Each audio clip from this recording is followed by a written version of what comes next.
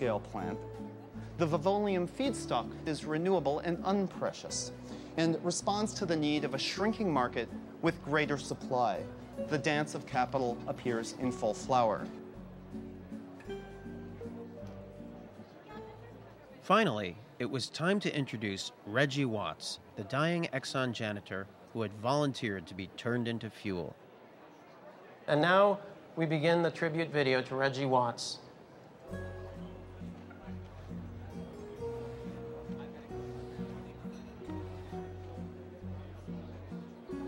Worked in maintenance for a while. Moved up to maintenance 2, started doing cleanup, toxic spill cleanup. After I heard from the doctor that I was going to die, I felt like I had something to live for. Can you switch this off? Could we describe? Please switch it off. I think I'd like to be a candle. There's just so many uses for a candle. I mean, you know, like if you want something romantic, like that'd be nice to know. I was a candle on table, you know, when people, when they first met each other on a date. I think that would be great. I'd love that. That'd be a hoot.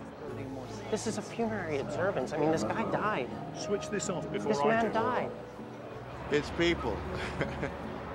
Really is.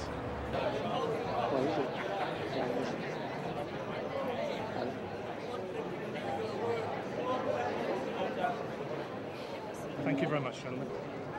Thank you very much. I'm very sorry, but we've been cut off. Apparently, we're not allowed to have a funerary observance for a man who's died to make a product possible. And I'm being, are you allowed to do that to me? What?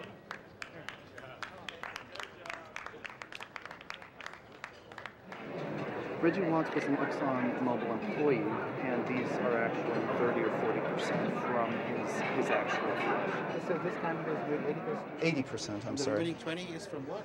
The remaining 20 is just, you know, bonders to keep it together. We have to think in such a case. What are your credentials with ExxonMobil? What is it? What part of his body? Please, sure. So he's not with Exxon, not with National Petroleum, nothing? Boy, oh boy. They better scream. Them guys love better for 11 minutes. Now, thank you. Hey. Shut it down. Don't touch my camera. Shut it down. Now. Had we actually made the oil people think about what they were doing? It was hard to tell, and there wasn't much time left to figure it out. Big oil was already destroying the planet, and not just by speeding up climate change.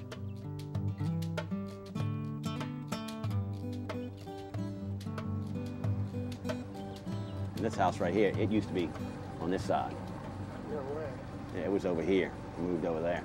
You know, I could only take it like 2 or 3 days a week coming down here to work. And this year for hunting season, I mean, I didn't kill nothing.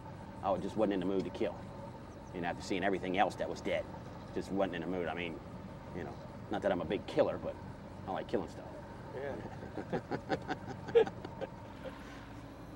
It's really just amazing when you go downriver. Some of the ponds that we used to fish in are now almost like a bay. For decades, the government had ignored scientists' warnings and let industry carve up the wetlands that protected New Orleans from storms. About 1 million acres of land has disappeared since 1930. It was done canal by canal, oil field by oil field, port by port, parcel by parcel. It was, if you will, death by 1,000 cuts. The governing mindset culturally and legally was if there's an impact, we'll deal with it later. And in some ways, it's, you know, this is a preview of what the rest of this country and the rest of the world have in store for them.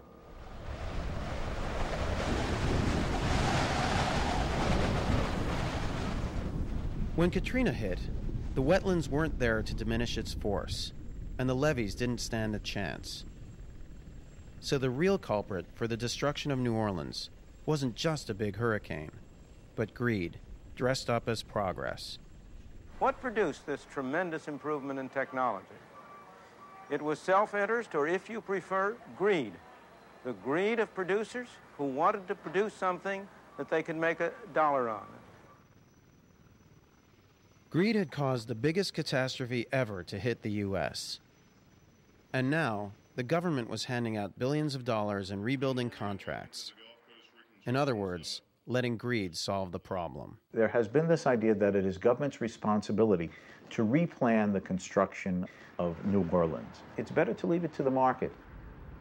We wanted to take a closer look at how the market was fixing the U.S. Gulf Coast. We're on our way to the Gulf Coast Reconstruction Conference at the Washington Convention Center. We're going to talk to a number of people who are busy reconstructing New Orleans. Yeah, what's up? There are many silver linings to this horrendous disaster, and with it has come an incredible opportunity. I'm optimistic when I see a room full of folks who want to take advantage of the opportunities, and that's a good thing from our perspective. It's a great thing. Well, you know, it's like the Israelis say, you know, once in a while a good crisis is not bad. You come up with new things. We were seeing a lot of new things. But wasn't this supposed to be about Gulf Coast reconstruction? We're especially interested in Gulf Coast reconstruction. And does this have anything to do with that? This is for bomb detonation and ammunition storage. Perimeter and physical security, mainly anti-ram road blockers. This particular unit can be used in military applications. Wow. So it's a real, like, catastrophe toilet, basically. All this stuff would be great for the people of New Orleans if they were going to fight a war. Where was the stuff about helping people? Ah, here it was. The pavilion from Central Asia. Kyrgyz people are ready to help the people of Louisiana, Mississippi, and Alabama by erecting yurts there for them as a temporary shelter.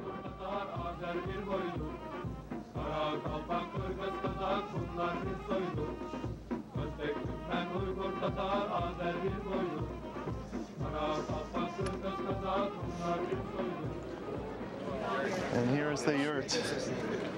Oh my God. This is it.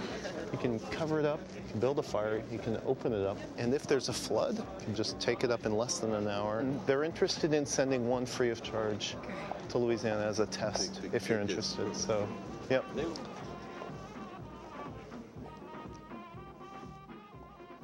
The yurt was the only solution here about helping people, but the government reps didn't seem very interested.